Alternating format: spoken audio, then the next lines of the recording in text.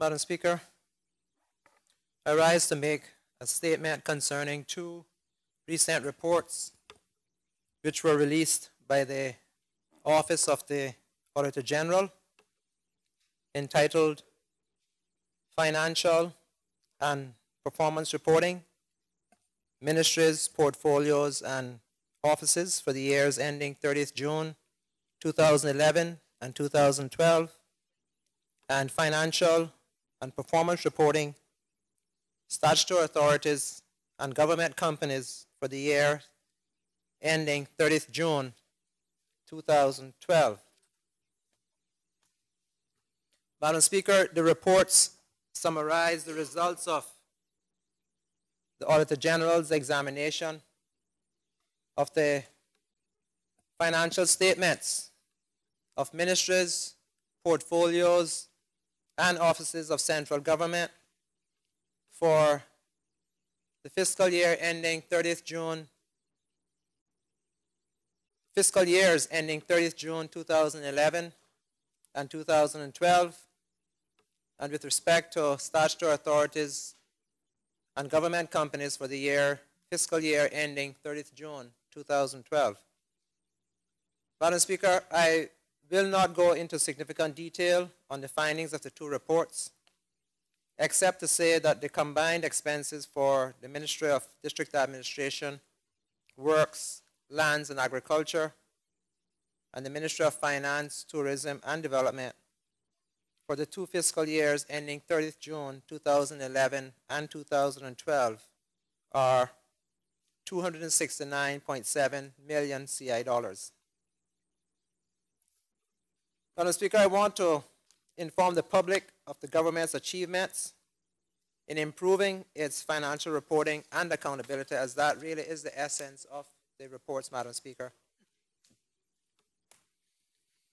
Madam Speaker, we are making significant improvements, and based on the two Auditor General's reports, out of the 14 agencies that were audited in 2011, for the 2010-2011 fiscal year, 85% of those agencies, Madam Speaker, received qualified and unqualified audit opinions.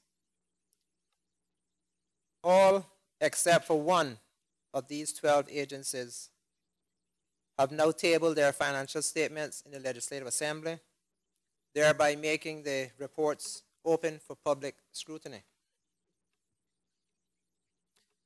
This is indicated on page 28 of the report of the central government's ministries, portfolios, and offices.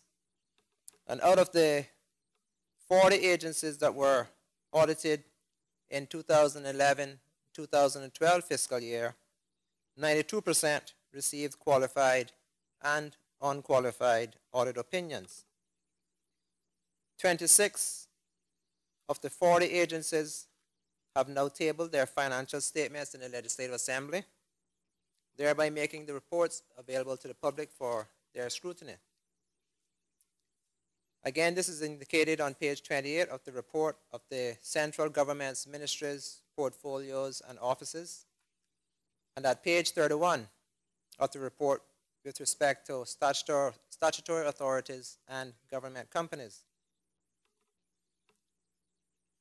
The robustness of the consolidated financial statements for the entire public sector, Madam Speaker, is dependent upon the quality of the information contained in the financial statements of the individual ministries, portfolios, offices, statutory authorities, and government companies. If an individual ministry, portfolio, office, statutory authority, or government company is a significant agency within the entire public sector, and that agency receives a disclaimer of opinion or an adverse opinion from the Auditor General, then, Madam Speaker, the consolidated financial statements of the entire public sector will consequently receive a disclaimer of opinion or adverse opinion of the Auditor General.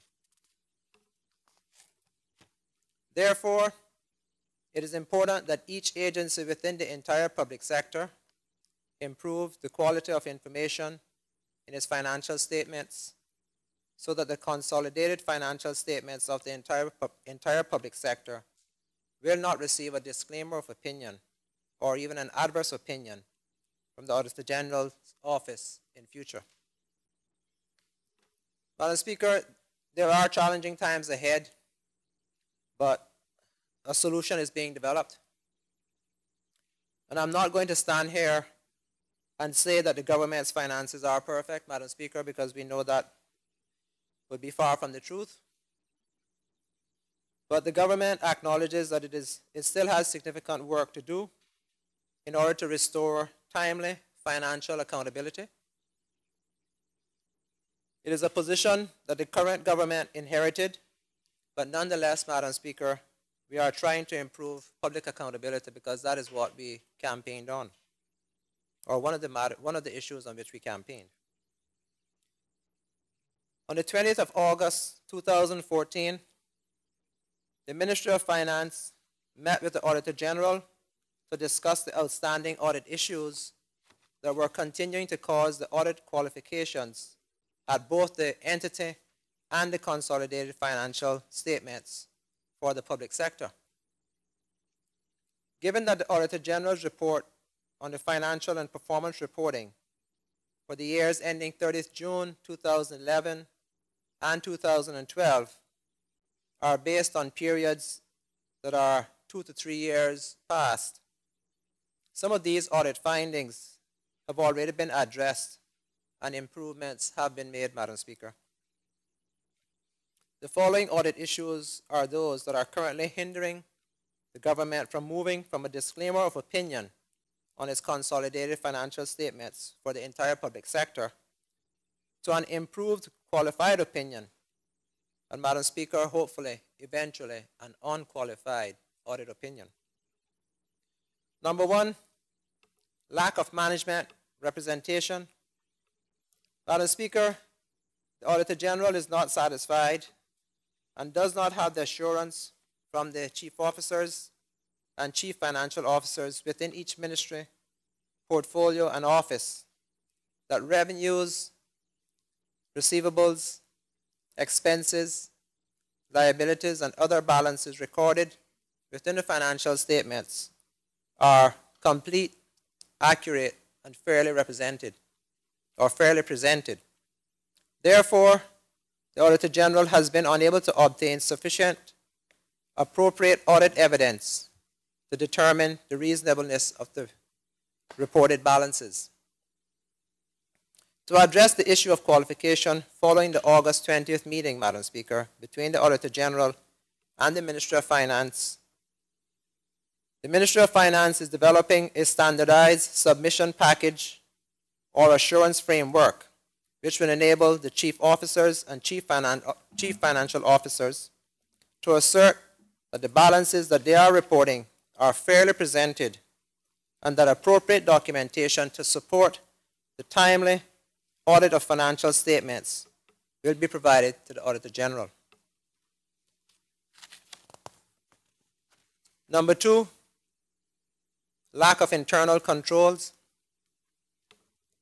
The lack of segregation of duties and the lack of monitoring and review by management are some of the key internal controls that still need improvement across the government, Madam Speaker. The government entities are now focusing on improving their systems of internal controls to ensure the effectiveness and efficiency of operations, the safeguard of assets, the reliability of information in financial reports, and the compliance of activities with laws and regulations. The government, Madam Speaker, is currently developing an improved internal control framework that will be applied across the entire public sector. Number three, post-retirement health care liability. Madam Speaker, the government is obligated to provide post-retirement health care benefits to current pensioners, seamen and veterans, and future retirees. an independent valuation of the post-retirement health care costs obligations for the period covered by the report on central government was not carried out, Madam Speaker. And as a result, the Auditor General has been unable to determine the extent of the obligation to the government. The government has recently received and is currently giving consideration to the valuation of the post-retirement health care liability.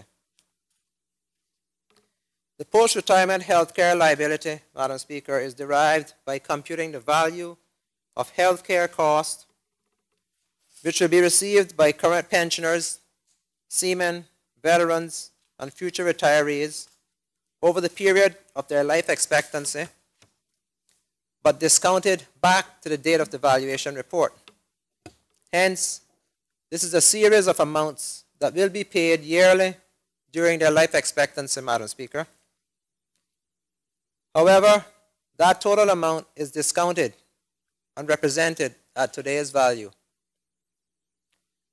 It is very important that the public understands that the post-retirement health care liability figure that is given is not an amount that the government is obligated to pay immediately or within a short period of time.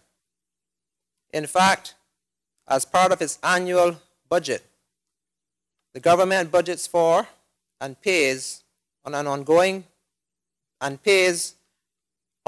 post-retirement health care costs.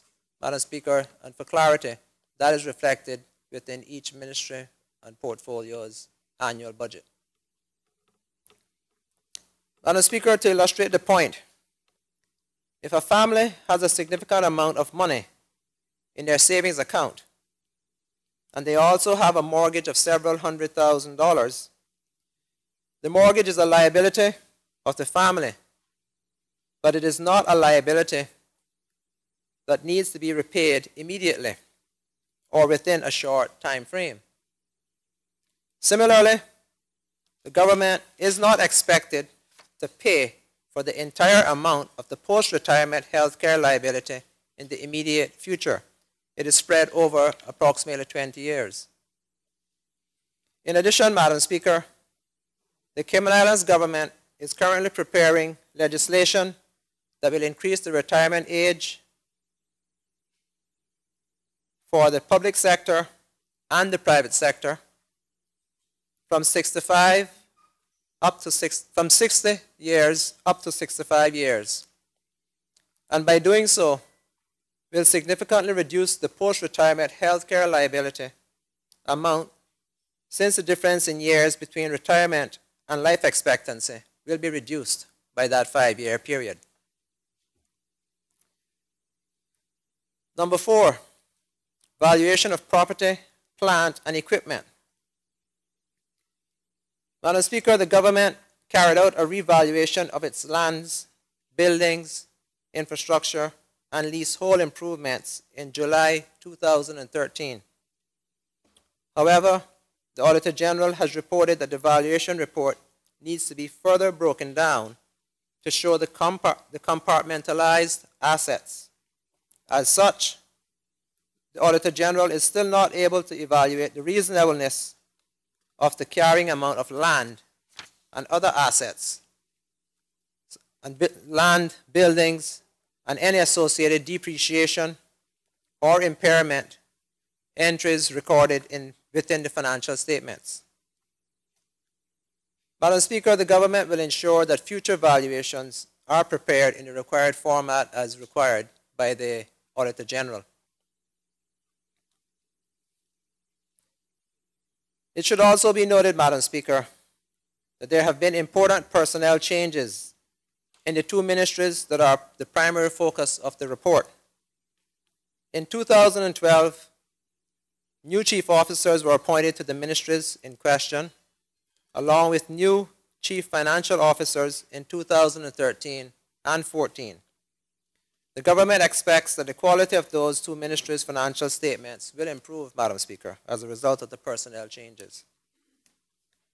The government intends to bring to the Legislative Assembly before the end of the fiscal year, Madam Speaker, a bill to amend the Public Management and Finance Law to address some of the concerns. Madam Speaker, with the implementation of the above measures, it was agreed with the Auditor General that the government could reasonably expect to receive a qualified opinion on its 2013-14 consolidated financial statements for the entire public sector, as we are trying and hopefully would have by that time made all of the necessary changes, Madam Speaker. Madam Speaker, the Auditor General has committed to issuing the opinion thereon by 30th June 2015. In conclusion, Madam Speaker, the government has, since the time period covered by these two audit office reports, improved the timeliness and quality of its financial reporting and accountability. The government is committed to improving the financial management systems, which will result in the production of financial statements that increasingly receive unqualified opinions, Madam Speaker. And Madam Speaker, in closing, the Auditor General's reports can be found on the website of the Office of the Auditor General, and I encourage the public to take time to read and educate themselves on the issues at hand. Thank you, Madam Speaker.